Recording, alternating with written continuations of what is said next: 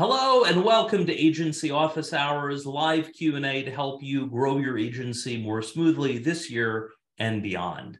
I'm agency advisor Karl Sakas at Sakas & Company, and here's a preview of the questions we will be answering today, live or if you're watching the video, coming up very shortly.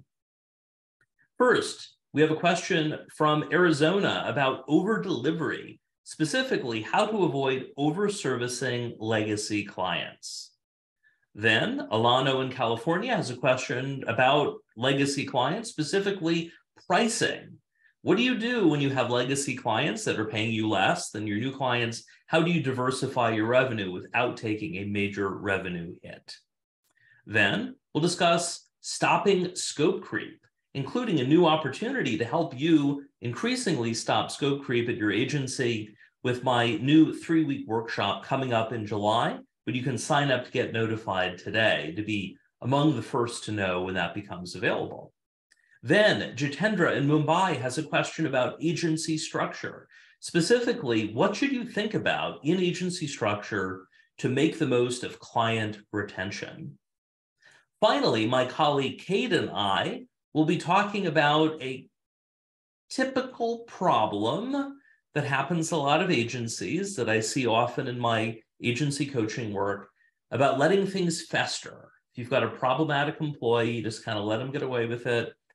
That is a bad idea. I mean, you know it's a bad idea, but we'll talk about some alternatives to that, to speak with them, to make things better as much as you can, rather than letting things fester.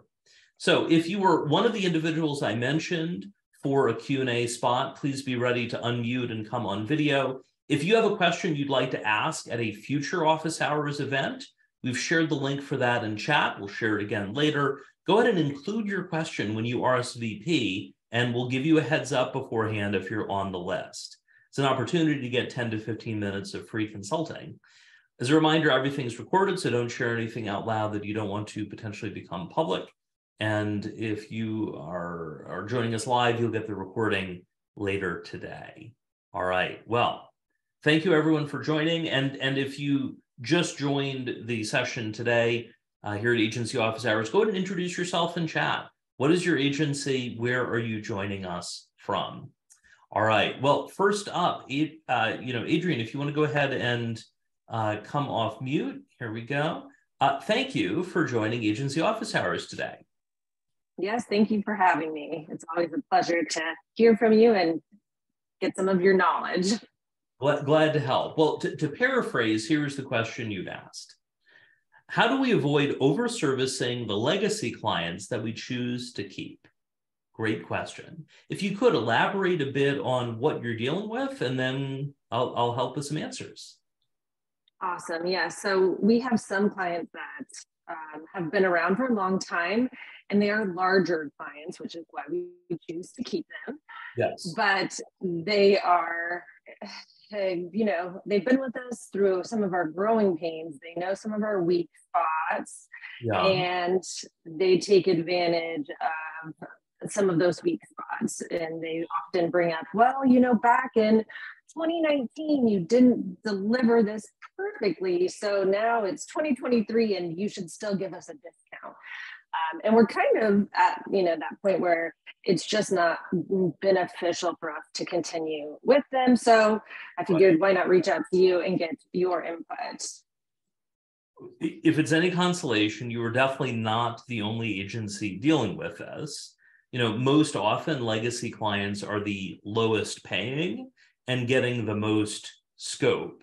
We'll talk a bit more about pricing shortly, but it is pretty common. For instance, if a prospective client asks me, they say, I've got this client, they're big and they're not paying us a lot. I said, is this one of your longest term clients? The answer is almost always yes. So that it tends to happen. And I mean, it makes sense, right? If someone's been a client for a long time, you're probably not going to raise their rates as fast as you would for new clients. But ideally, you are raising it somewhat over time. So what to do now? So to paraphrase, again, the question is, if you have legacy clients, how do you take care of them without over-servicing them, especially if they know kind of everything that's happened over the years and they have a tendency to go back and say, remember that time several years ago when such and such happened? Things like that. What do you do? Well, here are some things to keep in mind. You had mentioned that example of they said, oh, in 2019 you did this, and now we want, several years later, that kind of thing. I mean, of course, internally, you're probably thinking, oh, I could make a very long list of things that client you have done and failed to complete and this and that, kind of thing. But the ideal there is to pivot there. Ultimately, when it comes to working with legacy clients, I recommend a strategy that I call strategic churn. And Kate, my producers, shared the links to that in chat, my article on that. And basically, it is over time, bringing in new clients to replace existing clients. Now, that doesn't happen overnight. It takes time. But, the in theory is maybe you've got a client that's paying you $15,000 a month. And maybe if they were a new client, they should be paying $30,000 a month. So they've been paying 15, and maybe you've raised it a bit. The ideal is to replace them with at least a couple $10,000 a month clients. So now you've got $20,000 in revenue. So if they decide to leave, you've already replaced the revenue and then some. But that also gives you some room, and we'll talk more about this in the next segment on pricing, to say, for instance, hey, we're glad to keep working with you. As a heads up, new clients would be paying, instead of 15, we would be paying 30,000. But, we like working with you, blah, blah, blah. We're willing to do the existing services for 20,000. This is sort of the special client loyalty discount. And I mean, it does make sense. You already know their business compared to bringing in a brand new client at 20,000, things like that. So that ultimately is, we think about my reason, options, choose negotiation technique. You say, hey, new clients are at this, you're at this. Would you like to keep the services for this price? Or, you might have some other alternatives as well, and then you let them choose. Now, when it comes to over-servicing, you mentioned that they're often calling back to past years ago mistakes, things like that. Are there some other examples of things you're hearing from clients that are pressing to get more for less? Yes. Oh, definitely. So in the way that we're set up, the structure is we work with a lot of franchise brands. So we also work with the individual franchisee. So what they're asking is, only the franchisee is paying us, but now the corporate team wants to be involved in that local marketing. They want to be providing, strategy. They want us to be putting together, that next level of strategy for no cost, where, we're ultimately doing that in the background because we have to, right? We want to drive performance, but we want to be in control, where they're saying, write it down, tell us exactly what it is, why. It's just over the top, and it's pushing past our boundaries of what we're comfortable with. In the situation with franchises, with franchisees and the franchisor, and this is true for anyone listening who has clients that may be a subsidiary of another company, one angle to consider is use the existing relationships to help reinforce your point. For instance, if a franchisee is pushing for something that is contrary to the national brand guidelines, you can use that, right? To say, hey, that's an interesting idea. Unfortunately, the franchisor is not, isn't on board with that. So you're framing it as you're sort of saving them from getting in trouble with the people that, hold the contract, kind of thing. That's a potential option. Now, there also may be some pieces where doing something for a local franchisee, maybe they want something that maybe isn't, violating the rules, that might be an opportunity for other franchises to do. In that case, you need to weigh, do we do some strategically free or strategically discounted work if the idea is to build a case study that you could then sell the franchisor on you doing that for everyone else? That's not going to work everywhere. Sometimes you're just going to steal your idea, and that's that. But depending on the relationship, Yeah. it kind of comes down to who's in charge. Right. What have you noticed on that in terms of, and it varies by franchise, but sort of who seems to have the most power? It's definitely the franchisor. And it's funny you mentioned the case study, because the franchisor will say, will you do a case study for free? Because when you do a case study, it's ultimately going to win you more business, which is fine, except for we want to be in control of the KPIs and the data that we share. But they're saying, no, you guys share this data, because they ultimately want, and this may be oversharing, they want to share our case study to help build their franchise. Does that make sense? Oh, yeah. Yeah. Well, I mean, because if you think about it, if someone is a franchisor, they, on one hand, they're sort of the boss indirectly of the franchises, but they're also trying to build in or attract, sell to new franchisees, right? So it totally makes sense. And this might be an opportunity. And Kate, if you could share my article on value anchoring, like thinking about this, what is the value? Like if you do a case study that would help them bring in, I don't know, 100 new franchisee partners, what's that worth? I mean, what the franchise fee is, the startup fee, but you also know, over time, what is typical unit sales? What's the commission, the royalty on things? I mean, so I think you could easily make some projections. And you know what? Even if they're like, well, it's not 100, it might be more like an extra 20. Okay, you could have a spreadsheet. I'd recommend creating a spreadsheet for this.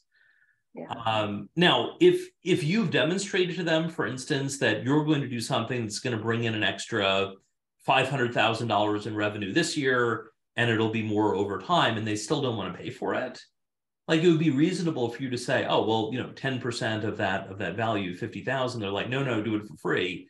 You then have to decide, are you willing to do it?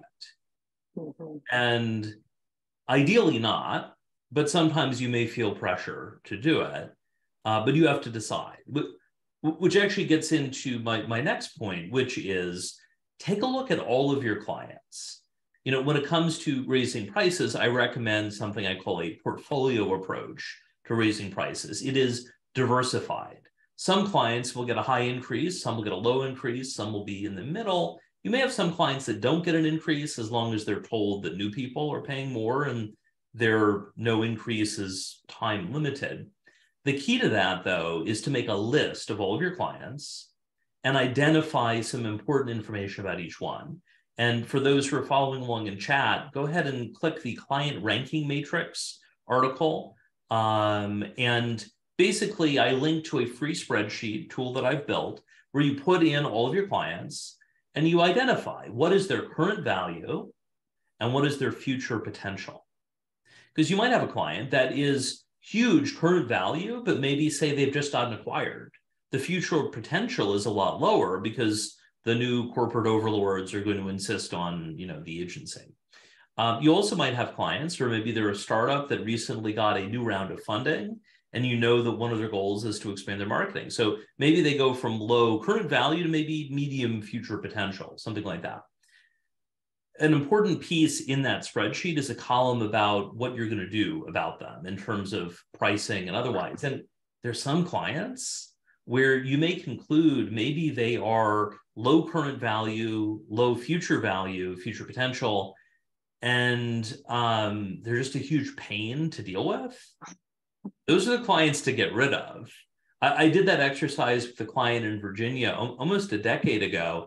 And, I'd asked her what were her 3 worst clients. And we talked about that. I looked at the revenue percentage. The 3 of them combined were like 2 or 3% total of her revenue. The worst one was 0.5% of her agency's revenue. I was like, you could fire them tomorrow with no negative impact, and indeed probably positive, because they're definitely requiring more than 0.5% of your team's time. What's your reaction to that so far? I love it. And I've actually never thought about the value add on their end and the fact that it will help them sell and to try to put a metric behind that. And I think that's hugely valuable, just that piece there.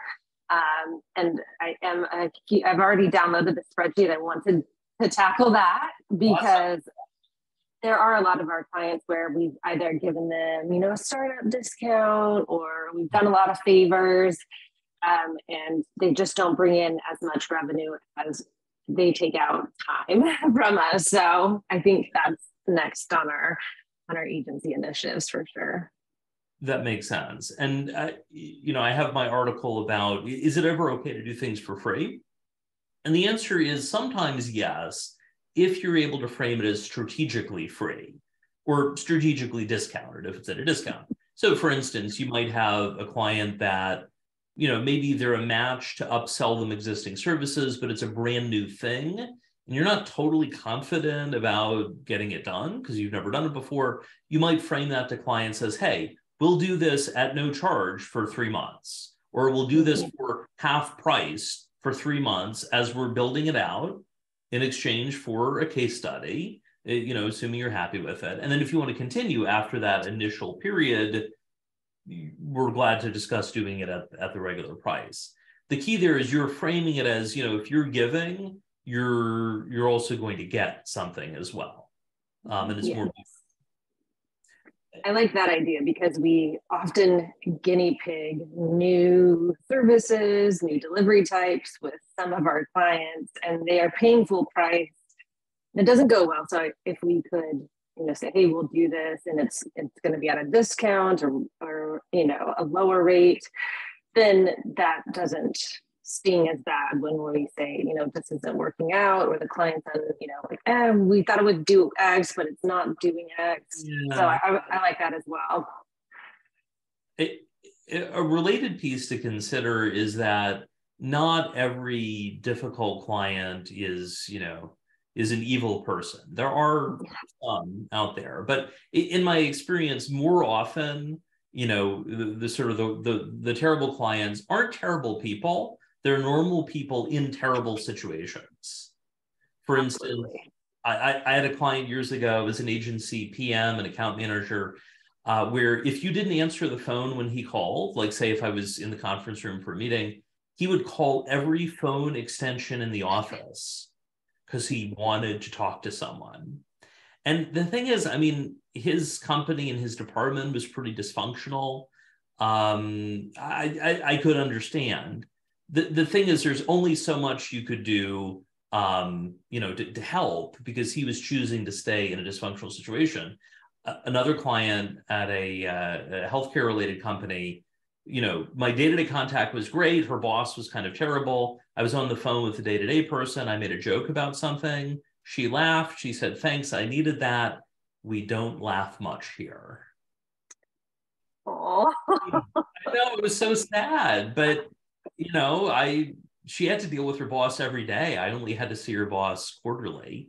So yeah, you have to decide ultimately, where to draw the line. And it's okay to keep a difficult client, whether it's legacy or otherwise, if there aren't any other options at the moment, but ideally, and make sure to reassure the team, we are working to replace them. Because otherwise you risk, and I have an article on this, if you keep the toxic client, you inadvertently are telling your team this revenue is more important than your happiness. And that's not good. And that's the last thing we want our team to feel. And they are, at that point where they're all nervous to say the wrong thing, do the wrong thing. And that is why I reached out to you. I feel like it's time for us to make a good decision, whatever it may be, but we need to start having those discussions. So I really appreciate your input. Awesome. Well, as we wrap up this particular Q&A segment, what is on your list of follow-ups? I know you mentioned downloading the free client ranking matrix that we shared shared the link. What else is on your list? I think taking a look at what we're doing as far as the value that it adds to the clients versus them spinning it in the direction of it's going to help us, making sure that we think about how it's going to benefit them as well and calling that out. And then, of course, reinforcing the strategically free or strategically discounted. That's something that I'm trying to get the larger team to adopt more, because it is huge when you do that, you know, and you use that phrasing like, you know, because you're a great partner, because we value you, that goes such a long way. So that's probably one of my biggest learnings from following you. Awesome. Awesome. Well, please let me know how it goes. Good luck. And thank you for joining today. Thank you. I appreciate it so much. Next up, we have a question from Alano in California. Now, he shared shortly before this, something came up. He isn't able to make it live, but I want to answer the question anyway, because it builds on what we just discussed about legacy clients. Here is the question. How can we diversify revenue beyond lower paying legacy clients without taking a major hit to our revenue? That's a very valid concern. You know, you might have a large client that's a legacy client that is not paying enough compared to the work you're doing, but if they left, it would cause a significant negative impact to your revenue. That's especially true if you have a client concentration problem, which I define as a client, single client, that is 20% or more of your agency's total revenue each year. If it's 20% or more, you have a client concentration problem.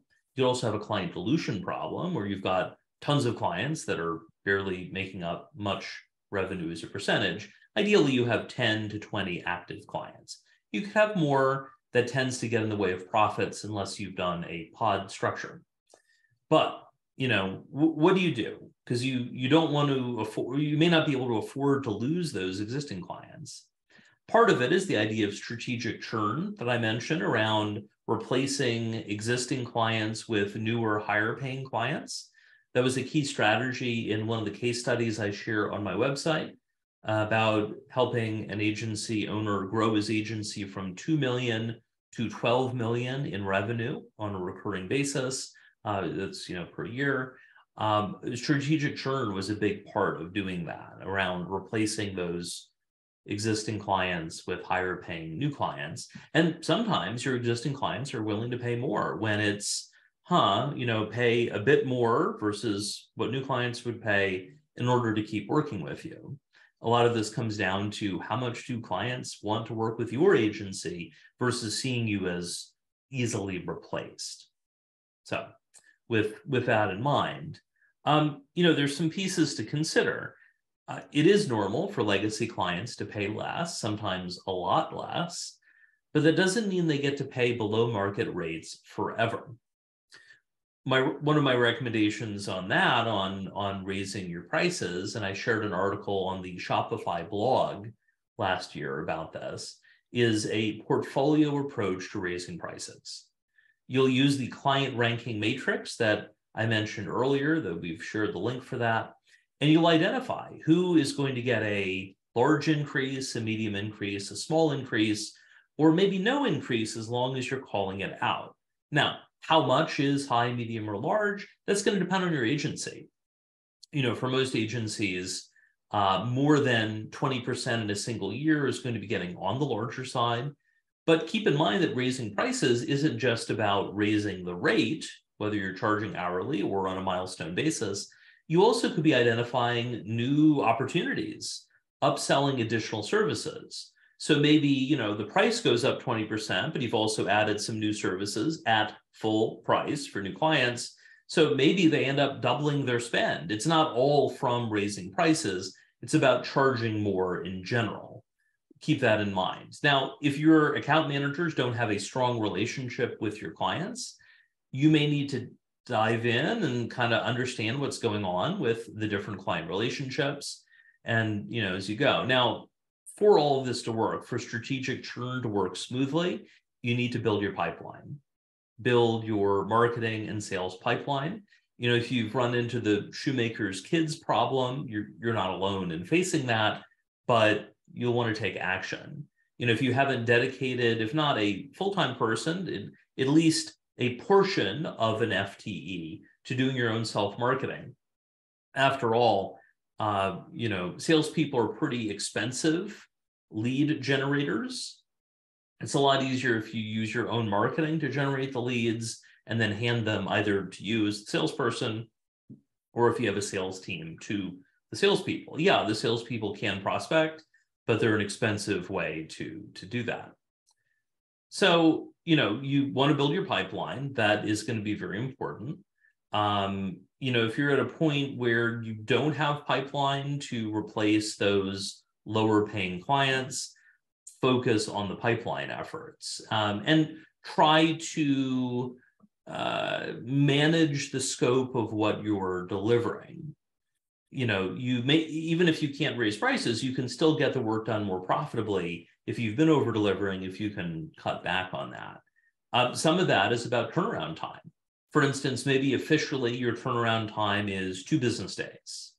That is officially my turnaround time for executive coaching, unless it's an emergency. Now, if I can reply faster, I will, especially if it's a more urgent question. Sometimes, though, I'll say, hey, glad to answer the question. Can I get back to you? We got some meetings coming up. Can I get back to you by the end of the week? Usually that's fine. Of course, if it's an emergency, then we'll escalate faster. So, one piece is stop responding, in an hour to every message the client sends, unless they are paying you a ton of money. And what is a ton of money? Well, it depends on where you are. Keep in mind, though, that as you grow your agency, typically your sort of minimum client size is going to grow over time. So, as you're thinking about this, we've shared some links in chat around strategic churn, around raising your prices, around the client rankings matrix, things like that. It's a challenging situation if you've got those legacy clients that are used to paying lower rates, but you can take action. You are not fated to deal with low paying clients forever. There is hope. All right, well, coming up, we'll take a look at agency structure for client retention, retaining the right clients, the ones that you want. And then finally, we'll take a look at leadership, specifically about dealing with taking action and not letting problems fester on your team. That is probably one of the biggest themes I see across my work in agency coaching. And but first, a bonus tip from our sponsor, me. Today's Agency Office Hours is sponsored by Sakas & Company, helping you grow your agency more smoothly and profitably this year and beyond. And in particular, let's talk about scope creep. Do any of these problems sound familiar? Your team is struggling to deliver work on time and on budget, and things are often late and or over budget.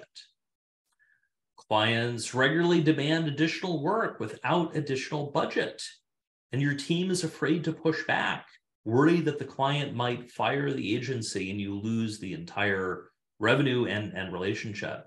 Maybe profits are down, and you might need to make some hard decisions about the future.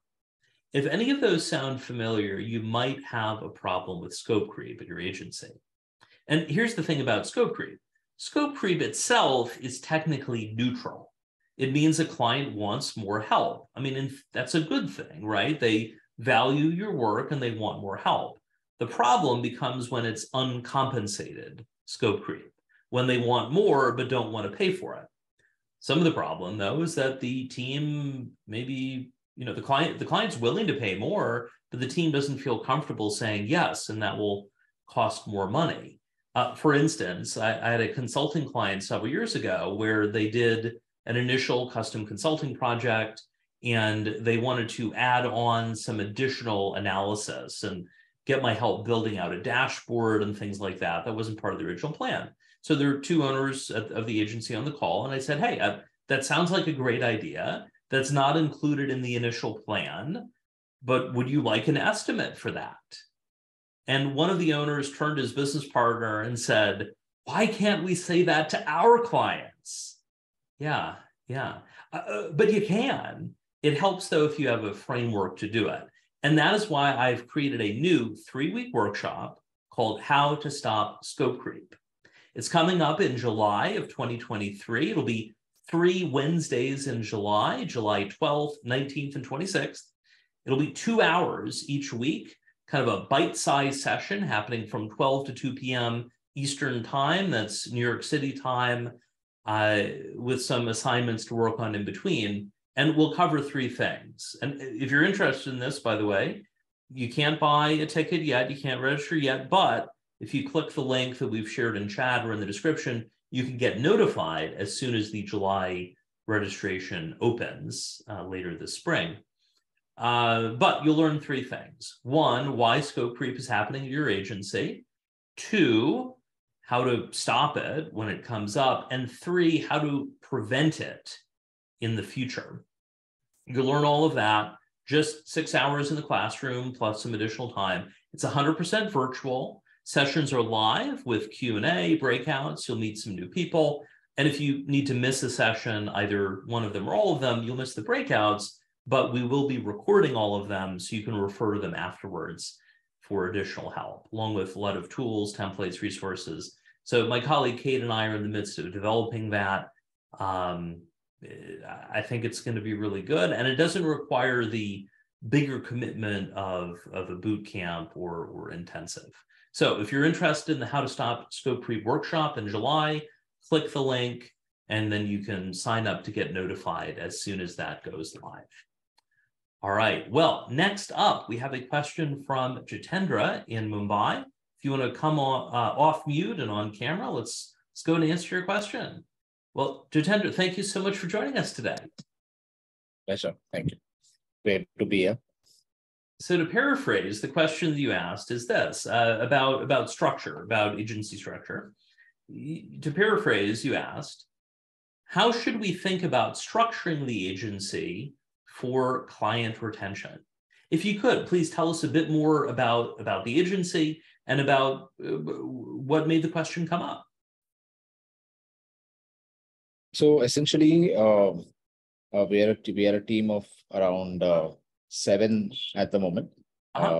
And broadly, I have one operations head who sort of overlooks the entire everything, that's going on in the agency. Like if I'm busy meeting clients or if I'm busy interacting with, pitching to clients and all, she is the one who handles the ops in the background. There are 2 people who are we call them social media executors. So they are like the client servicing and the content people combined.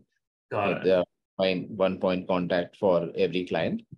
And then we have 2 designers. One designer is attached to each of them. And apart from that, we work with a couple of freelancers for video and for websites. So, if anything needs to be done, so that is outsourced. So that is how broadly, it is structured at the moment. Makes sense. And I would say your current headcount, that lineup of roles totally makes sense, right? It sounds like you're handling some of the higher level client relationships, you're handling sales. You've got an operations head who's taking care of things along the way. I imagine she's doing at least some project management as well to coordinate things internally. Okay. And then the 2 social media executors, and then each of them have a designer assigned to them, plus freelancers as well. If someone needs to coordinate the external freelancers, is that your operations head doing that, or who's the primary contact for the freelancers? For them also, it is the content, 2 content people who are there, they only coordinate. Got it. Okay. So, the current structure makes sense. One question I have to help inform what I'd recommend next, what are your long-term goals? What's your sense of where do you want to go? Is the goal to go from 7 people to 70 people, go from 7 to 15, go from 7 to 1,000 people? What is your long-term goal? Because that'll help drive the right next step. Not too many people, to be honest, because managing headcount and managing people does become challenging at times. So maybe not grow more than 15, 20 people at the max. Got it. Yeah. Okay. So based on that, some people look at doing a pod structure, which is worth exploring. You're basically having a miniature agency within the agency. And in a sense, you kind of have two-person pods right now. You've got the social media executor who's also serving as an account manager, and you also have the designer. So you kind of have that now. But the challenge becomes, what if you want to offer new services? What if you're offering services that maybe, some clients want, other clients don't? You don't want to assign them to one team where, they're not generally getting all the services. That can be a challenge. What a lot of people, it would make sense for a lot of people to think about, and this is worth considering for you, is it time to have a dedicated account manager and or a dedicated project manager? Now, the shift there would be the social media executors would continue doing the social media execution, and they might continue working with the outside freelancers, but the day-to-day client contact would become the account manager. And if we're thinking at, say, 15 to 20 people, you'd probably have at least 3 account managers, maybe 4 as you're growing. And depending, you might have some project managers as well. The upside to that approach is when a client contacts the account manager, they can route things internally, right? The client doesn't have to remember, okay, do I go to the social media executor on this? Or, oh, wait, I've added, pay-per-click ads. Wait, I have to go to the pay-per-click person about that. Or the client might have an idea where they're not even thinking about the execution. They're like, I've got this new event coming up, and I know I need the agency's help, but like, which person do I even talk to? I need some feedback on, is the event even a good idea? And often the person advising about, is it a good idea, would be a client strategist. At 15 to 20 people, it probably makes sense for the account manager to also be the client strategist. Whether they have a strategist title and serve as an account manager, or an account manager title and they serve as a strategist, the advantage of combining that role is that you're able to manage billables, right? You're not having to pull in 2 different people plus more for that.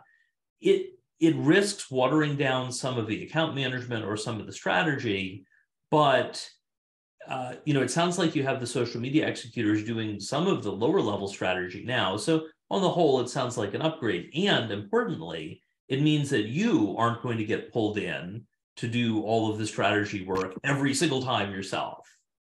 So what do you think about that approach around, like, for the future, shifting account management over to its own thing, where they are the primary contact? Clients may still talk to the social media executors, but when the AM pulls them in, the AMs would be doing some strategy work, maybe not all of the most senior client strategy that you're doing, but at least over time they build up. What's your reaction to that?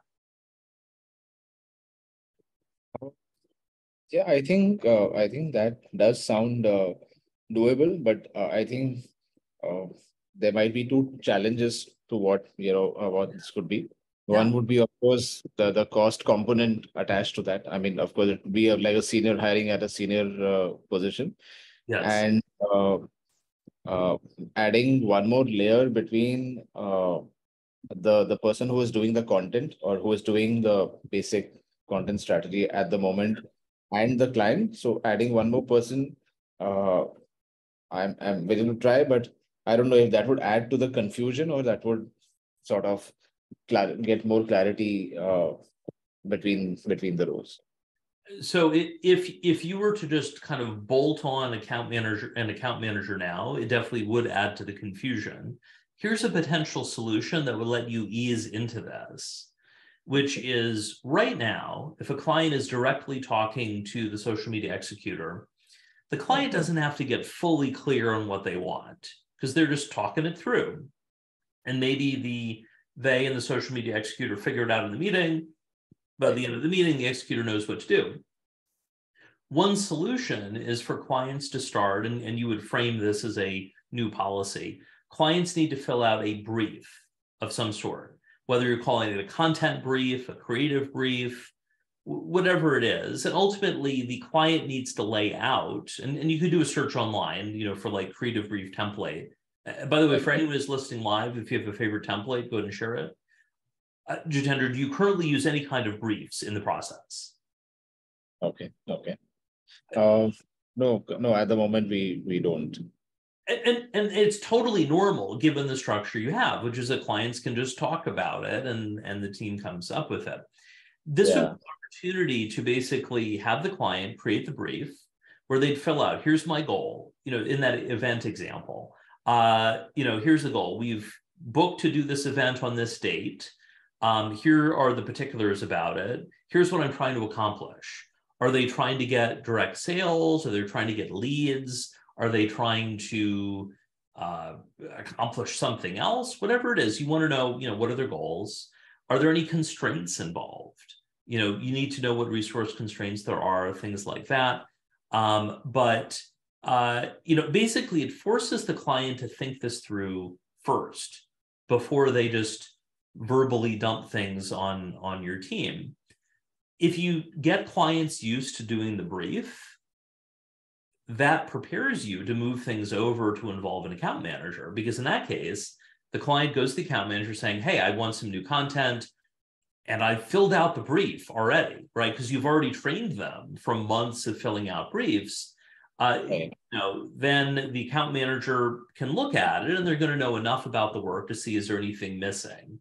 My favorite, is there anything missing, was I was working on a client's website as a director of client services, and we needed a vector version of their logo for the website. So I contacted the client, said, we need a vector logo. Do you have that? They sent a file called vectorlogo.jpg, which it was, obviously not a vector logo if it was a JPEG, because it was going to be a raster image. So I was able to go back to the client and say, hey, rather than just forwarding that to the creative team, said, that's not quite what we're looking for. Do you have something that ends in .ai, .pdf, .eps, kind of thing? And then they sent us the right file. So, that can happen. The account manager needs to know enough about the work to interview for that. But they may get the brief and have enough to share with the social media executor that the social media executor can move forward as is.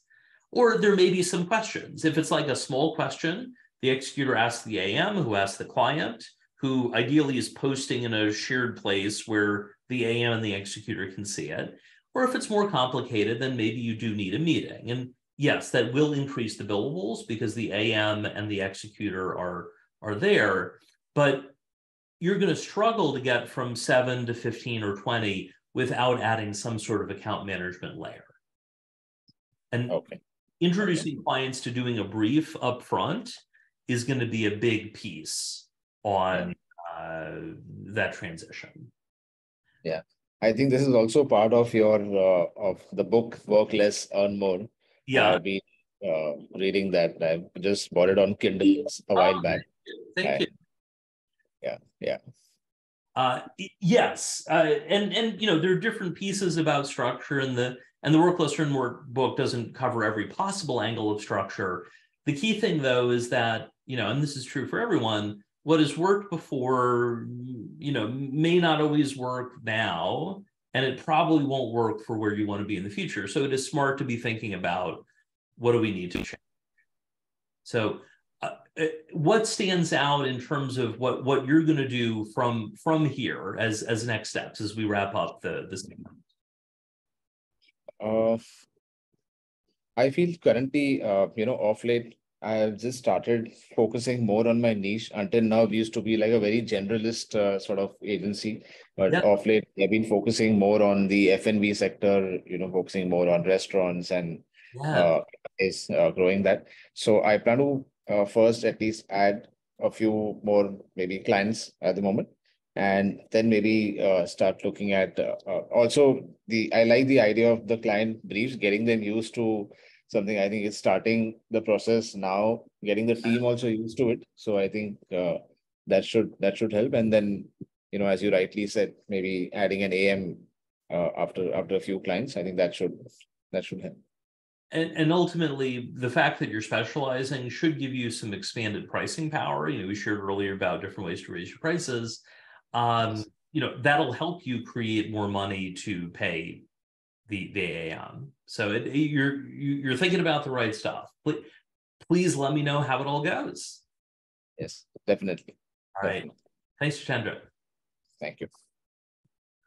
All right. Well, for our final segment today, my colleague Kate and I will be talking about a common challenge and how to fix it. Kate, thank you for serving as producer. Kate's my operations manager and helps with a wide range of things at Sakas & Company. So, Kate, thank you. Of course. So one of the things that I've noticed across my agency coaching is when agency owners let things fester. They've noticed a problem and they choose to ignore the problem. Or maybe in some cases they don't see it in the first place, but very often they notice it and decide they'd rather not deal with it. For instance, maybe you've got a team member who isn't really doing their job, or they're always missing deadlines, or sometimes they're just not even showing up and it's not clear what's going on. For instance, a client several years ago had hired a full-time team member and she realized that he was only working, instead of 40 hours a week, he was only working about 30. And importantly, he was not accomplishing what he was supposed to get done.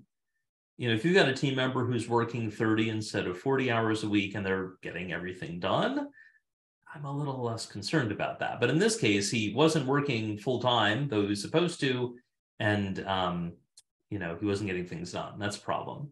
I had another client where an employee would tend to stir things up, where one of the employees would, in fact, was encouraging other employees to quit or to demand significantly more money, like demanding way, way, way above market relative to their experience. They were really just stirring things up. In another case, a client had a head of operations who, I think was just overwhelmed and no longer wanted to do the job that the owners needed them to do. And in each of those cases, the owner of the agency just kind of let things go. They noticed there was a problem. We talked about it in our coaching, and they decided to just let it go. They just let it fester. Now, that does not go well. It tends not to go smoothly. At minimum, you're wasting money paying people who aren't doing what you need them to do. At worst, you may need to fire them and then have to pay a settlement if they claim it was wrongful termination or something like that. It's not a good situation. Plus, your stress levels every day, if only they would do your job, do their job, but help you with your job. It's a frustrating situation. So, what can you do? Well, my challenge for you would be to take action. Kate, I know you've mentioned some scenarios with this. What have you noticed?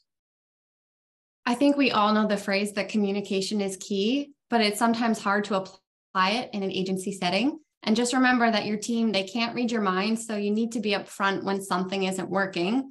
And if you're unwilling to provide the feedback or constructive criticism, you're limiting their opportunity to grow as an individual, as your employee, and hopefully to get them to do what you want them to do.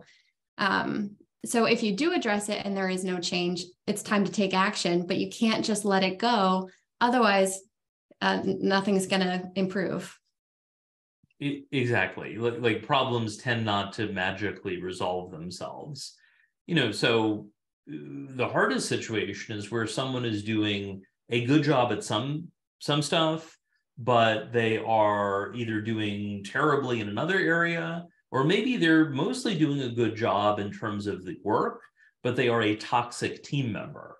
One client had so many people that hated working with others on their team that my shorthand for them was basically they were the sort of toxic misanthrope, right? They just didn't like other people, or misanthropic loner. Yes, they would have been better as a freelancer working on their own rather than an agency. So keep in mind, what do you do? My recommendation is escalated handling.